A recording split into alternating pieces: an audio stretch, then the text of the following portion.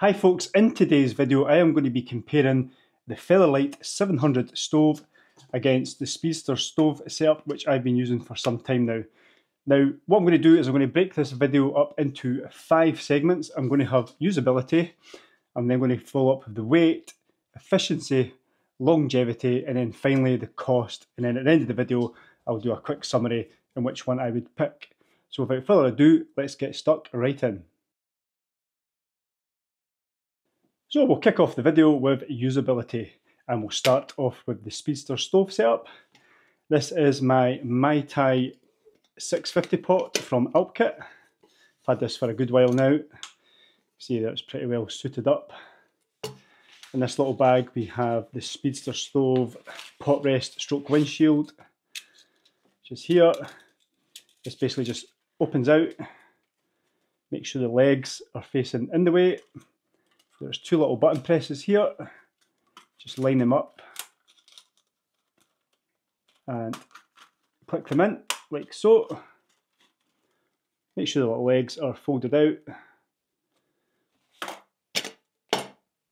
Open up your stove, top that up with bioethanol, and then pop your stove in.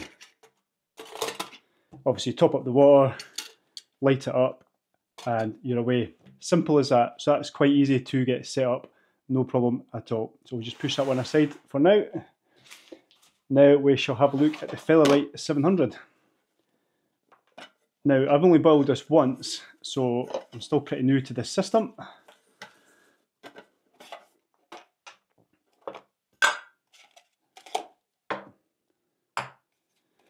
So the cone system fits inside the pot, and you're presented with 2 thin sheets of titanium, and there's these little tabs here which just slot in like so. Same again here, you just slot in. Now to line up, you put the joins together at the back there. Oh, see, this can be a little bit pernickety. I've had a few attempts of this now.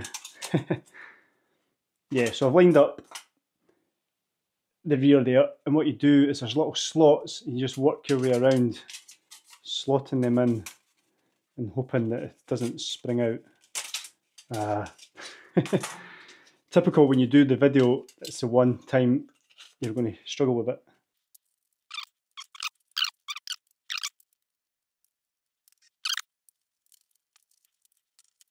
Finally, that's it ready. God knows how long that took. I'll put a timer on it at the bottom of the screen. So then you put your pot in, which is a nice snug fit. Obviously you top up your water. Very same system with the stove. You just put that underneath, light it, and away you go. So there you have it.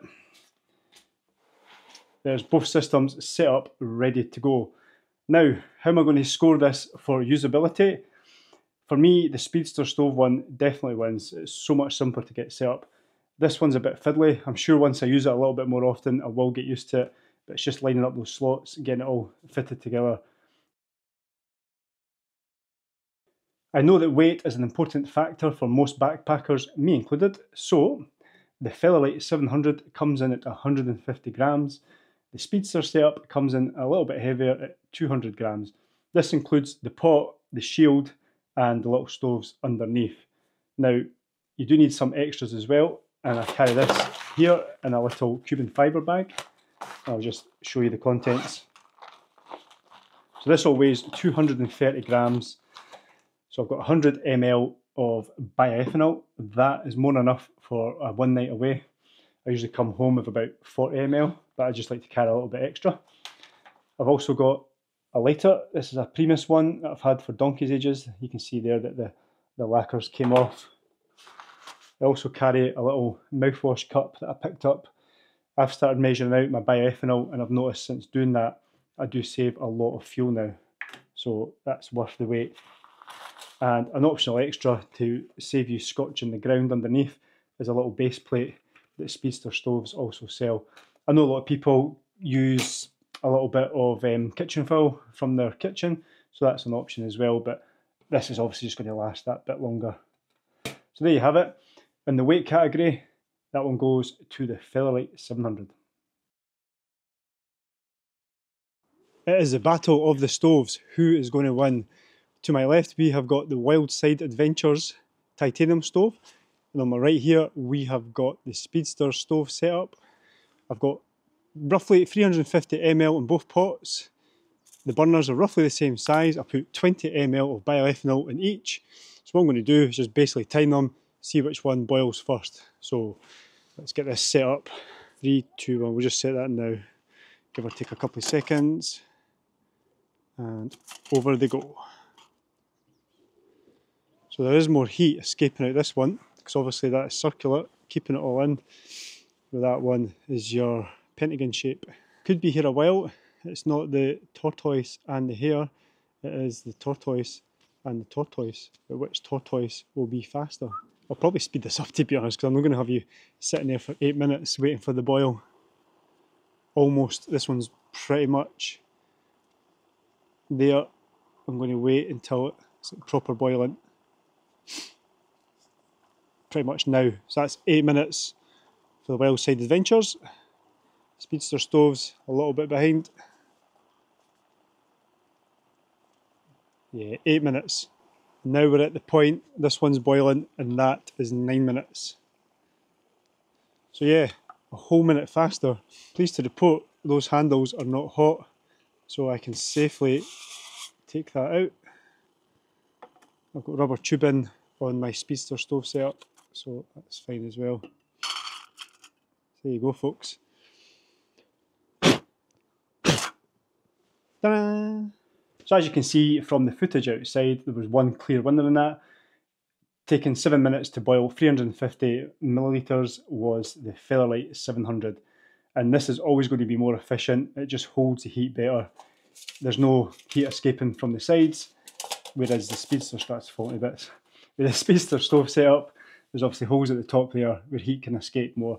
So yep, for efficiency, it goes to the Featherlight 700. So for longevity, this one's going to be slightly biased because I have been using the Speedster Stove setup since 2016. This is fairly new, this one. My old one was looking a bit tatty, but was still perfectly functionable. But I did want to replace it with something that just looked a bit fresher. But with this, I don't know, it is really thin titanium, and I'm sure it's a strong material, but I'm just worried I'm going to damage the little tabs or bend it. I'm worried that you could cut yourself on this if you're not careful. This is just my personal opinion, I could be totally wrong, but I just feel for longevity that the Speedster Stove system will last longer than that. But given that I've only boiled this once, it'd be unfair to write this off completely. We'll see how people get on with this further down the line. So I'm just going to call that one a draw because it's not a fair test per se. So the all-important cost, how much are you going to have to shell out for one of these systems? So I can tell you at the moment, the Featherlight 700 will set you back £99. That includes a little bottle for storing some of your bioethanol and your drawstring stuff sack as well. There's a couple options for Speedster Stoves. If you want their full setup where you get everything like this, the shield, the pot and the stove, it'll cost you £52, and that is called the Border Raider setup. If, like me, you've already got a pot, similar to, say, the Alp kit or an MSR Titan pot, I think they're called, Gary makes these stand shields for some of the popular pots. If you've got a pot that's not listed on his website, you just drop him an email with the dimensions and he'll make you a bespoke one as well. So that'll cost about £28 just for the shield, the stove and a base plate, which is obviously optional, and the full Border Raider setup is £52. So on this occasion, the point goes to Speedster Stoves for being quite a bit cheaper. To bring this review to a conclusion, which setup would I go for?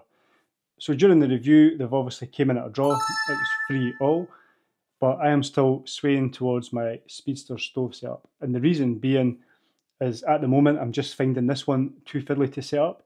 I'm sort of imagining being on a cold winter's night, you're cold and you're hungry and you're fiddling about trying to set up that. I just think it'd be a pain. I could get the knack to it and set up no problem. Some people make it look easy, so it might just be me on this occasion, but that puts me off. The good thing about this is everything fits in the pot. It's designed to do that, so that is a bonus.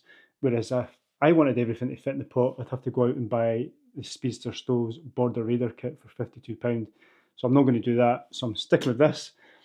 But yeah, other than that, it's up to you at the end of the day.